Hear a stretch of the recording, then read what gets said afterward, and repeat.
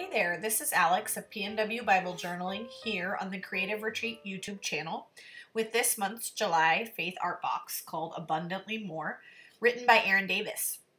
It comes with a pin and a little bow clip, a fantastic stamp set. I can't wait to explore that. 3 pads of stickers, 2 of my very favorite style of alphas, and then these 2 items are add-ons, a scale stencil, which I'm going to use today, and then those alphas you just saw, they actually resemble some alpha stickers we got a month or 2 ago. So today I won't be using the stamps, but I'll be using everything else, including the faith-filled digital printables that are 3 pages, and then some freebies of images I found because I was looking for loaves. So I'm going to be journaling in Matthew chapter 14, focusing in on verses 13 through 21, which is what the devotional actually focused on. Totally fun when you have that page available in your Bible. And I am going to use these 2 little fish and the faith-filled digitals to inspire this page. So I loved that the story was about him providing abundantly more of 2 fish and 5 loaves. So I used these printable papers. I chose the longest, narrowest fish so I could use a bit of each of the colors on this printed paper that came in the Faith-Filled Digitals, which you can find the link to purchase those as an add-on in the description below. And then I wanted to use the scale print paper to make the teardrop shaped fish. And then I'm just flip-flopping for the fins. And I'm just using the fish right there on the printable, or they're also on stickers, to inspire kind of the direction that the fins go, and just trying to get as many colors on the fins as I can to provide kind of that colorful variety that's represented in the kit. So I create tail feathers, and I create like the dorsal fin, or the top fin and the bottom fin. I'm hoping to enlist my 9-year-old Cashel, who is a Bible journaler, to jump on my next video, because he probably can tell you all the parts of these fish and their complete anatomy. But I will tell you, as I was doing this kind of cutting and thinking about the devotional, I really was struck with the idea that Jesus provided for the people's obvious needs, their seen and felt needs, like food and loaves and bread and fish, but he also then provided for their unseen needs as the bread of life. And that's something that I was really meditating on, because there are so many needs we know we have, and then how many times does the Lord meet a need that we didn't even know we had? And I think that's really what Jesus was doing here. It's why they came crying for more. They returned to Jesus asking for more. So I used this double-sided tape to just sort of gently adhere the pieces so I wouldn't lose them. I can keep track of them, had them in place. And then I set them aside because I knew I wanted to use the stencil to make a backdrop.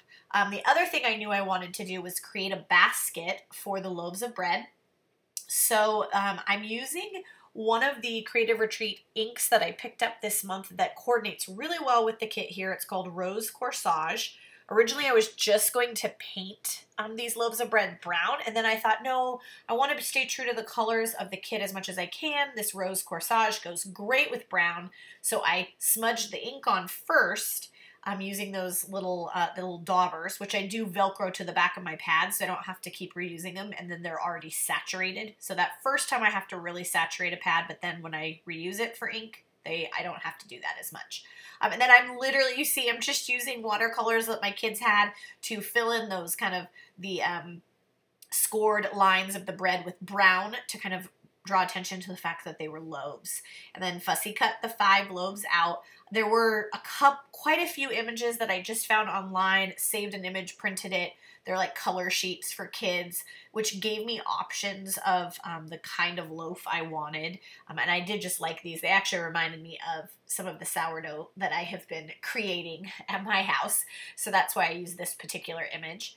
I'm not going to use the fish, so I'll move it aside. But I am going to create the basket. And again, I just looked at some Google images and tried to figure out what was the simplest form I could make. So I blended on some Yield ink, which is also a Creative Retreat ink, and it goes great with this kit this month. There is a slightly darker yellow available in the Creative Retreat shop that goes even better with the kit. Here, what I did was I brought that same brown back and just kind of blended it. Some of it was wetter than others. You'll see how that impacts it, how it comes out here in a second when I pick up the stencil. And I actually liked it. I just had to let it dry. I'll come back and cut this and add some black pen when it dries, and it'll make more sense. So set that aside, let it dry. And then I am actually I did cut it out, I guess, just mostly because I wanted to keep track of the size of the basket for the layout on the page. So just created kind of that rounded bottom basket, and keeping in mind that I wanted the opening, you'll see this in a minute, of the basket to also be able to be drawn there. Now I'm going to grab the stencil. I just have a bunch of these little pads, velcroing them on the back to create sort of a three-dimensional water look.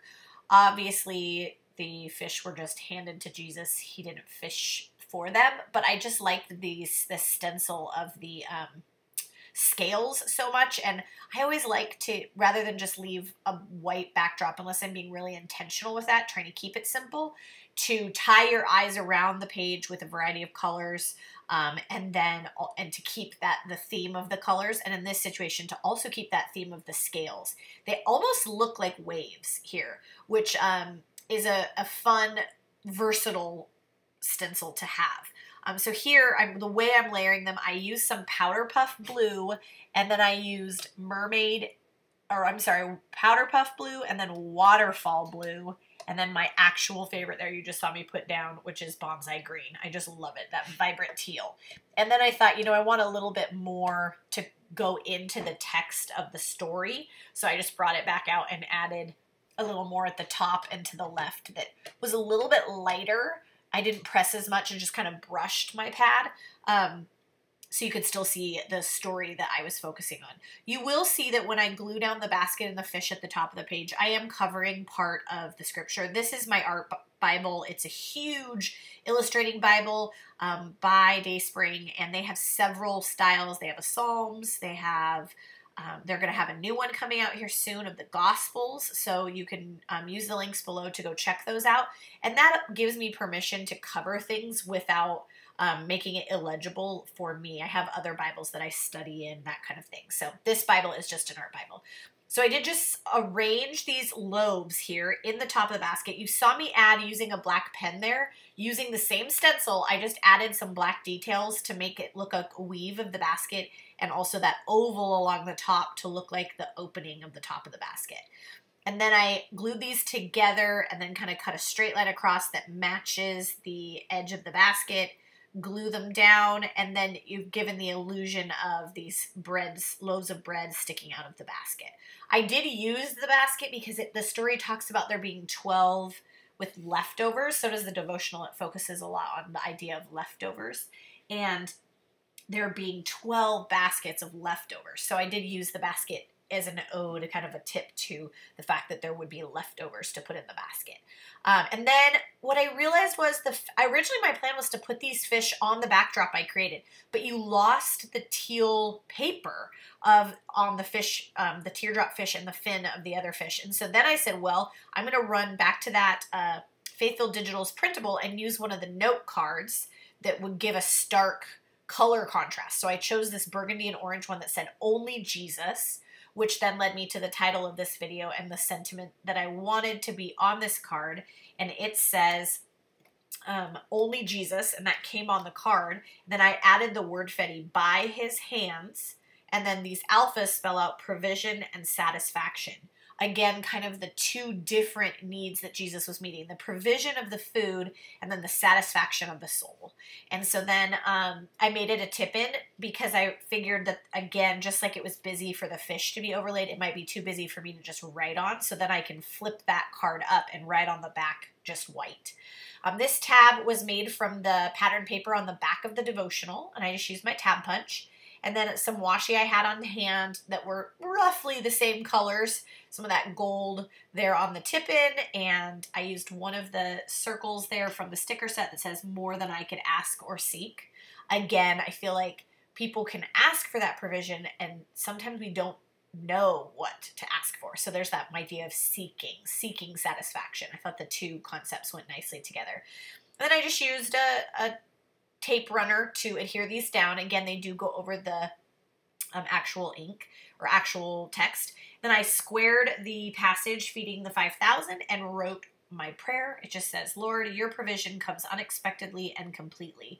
Help me to trust you to meet my needs. The ones I recognize, loaves and fish, and the ones I don't, bread of life. Amen. And recognizing that kind of dichotomy of the two things, provision and satisfaction. I hope you're inspired to do something different with pattern papers, or to layer, or to try inks in a new way. Don't be afraid, and always look for freebies online if you're nervous about drawing something yourself, because that's what makes me nervous. I hope that your spirit is also encouraged by the idea that only Jesus, by his hands, we receive provision and satisfaction. You can find all the links for everything I use down in the description below. Don't forget to subscribe to the channel so you don't miss a video, or what the awesome things the design team is doing with this month's kit, Abundantly More. Thanks for tuning in. This is Alex of Pacific Northwest Bible Journaling here on the Creative Retreat YouTube channel.